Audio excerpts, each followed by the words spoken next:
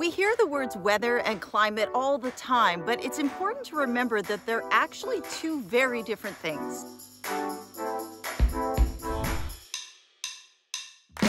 The atmosphere is always changing. Hot and cold air are always trying to find a state of equilibrium on Earth. Those differences are what causes weather.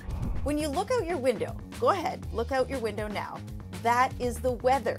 It could be rain or snow, hot or cold. Weather refers to short-term conditions and variations within the atmosphere within minutes to days. Climate, on the other hand, is when we look at those weather events over an extended period of time, like years or even decades.